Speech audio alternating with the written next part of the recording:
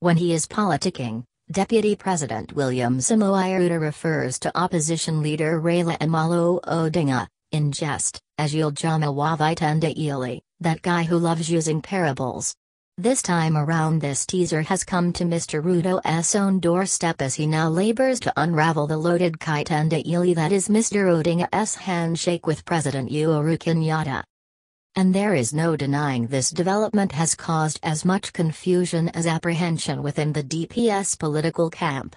When news of the Uhuru-Raila meeting at Harambee House first came through on March 9, the DP congratulated the two leaders for demonstrating statesmanship in uniting the country. But this is no longer the feeling within the DP's camp.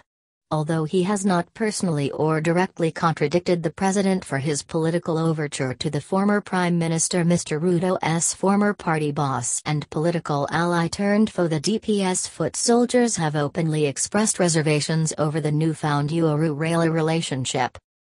Good pay. Senate Leader of Majority Kipchumba Murkomen, for instance, who called for Mr Odinga to be given an official office and good pay so that he can serve Kenyans during the funeral of Mzee Kaino Kilimo in Elgeyo Marakwet County on March 17, has since changed tune. Mr Murkomen, a close ally of the DP, is now on record talking of emergence of political dynasties to block Mr Ruto's 2022 presidential bid. Similarly, Leader of Majority in the National Assembly Aden Duale, who observed that he had all along known the former Prime Minister as a great statesman who has always placed the interests of his country ahead of his personal ambitions moments after the Harambee House meeting, is now less enthusiastic about the handshake. Having teamed up with the former PM in ODM a decade ago alongside the DP, Mr Duale indeed understands Mr Odinga fairly well. That he now has second thoughts over the handshake between his former boss and his current boss, President Kenyatta, is a pointer to the thinking within Ruto's camp. Handshake. But this is not the only handshake causing discomfort to the DP and his allies. There is also the one between Mr Ruto and retired President Daniel Arap Moi, which flopped last Thursday. In a way, Mr Ruto's backers believe the two handshakes are related as far as the 2022 electoral intrigues are concerned. To them, Mr Moi and Mr Odinga are one and the same in this game. Earlier on August 11, 2011, an enraged Mr Ruto stressed the link between Mr Moi and Mr Odinga in character, by claiming they were both tyrants and dictators. The then Eldoret North MP had just been sacked as cabinet minister from the Grand Coalition government, alongside Mr Duale, who was Assistant Minister for Livestock. At a press conference at Parliament Buildings, Ruto charged that Raila was not, in any way, different from such leaders as former President Moi, who rewarded his sycophants by giving them ministerial positions previously held by those he perceived disloyal. The political love and hate affair of the two Rs Ruto and Raila kicked off in earnest in 2001, barely 3 years after Mr Ruto had joined elective politics as MP for Eldoret North. Together with Professor Julia Ojiambo, then Director of Women Youth Affairs at the Kenya Party, Mr Ruto was tasked to work within fine-tune a framework of cooperation between the Cockerel Party and Mr Odinga's National Development Party, NDP. Political rival.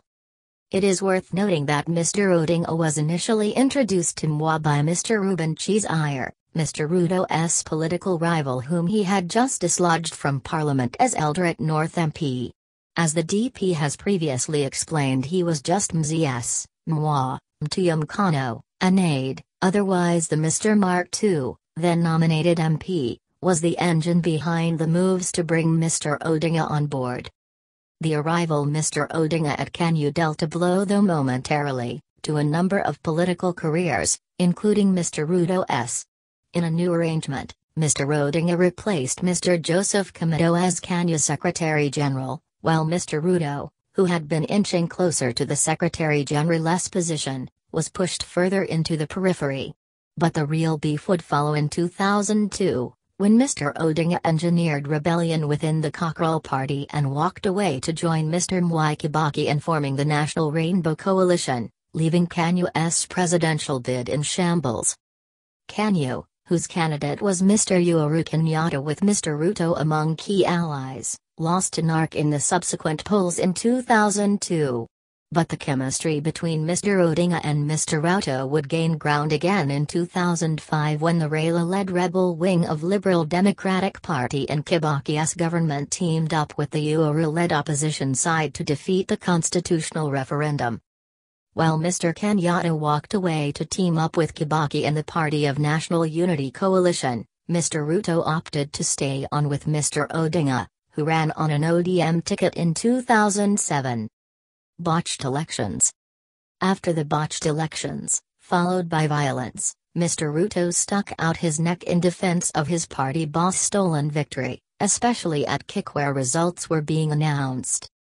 Observers have argued that the two RS are not only indefatigable campaigners, but very uniform in political style and aggressiveness.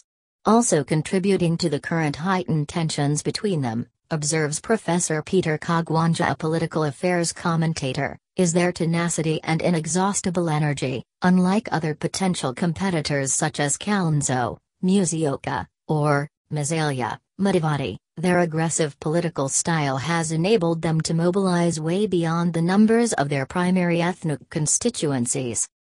And former Tiso North MP, Arthur Odera, who is a close ally of the DP, adds that the two are assertive and ambitious individuals who would be unstoppable if they teamed up.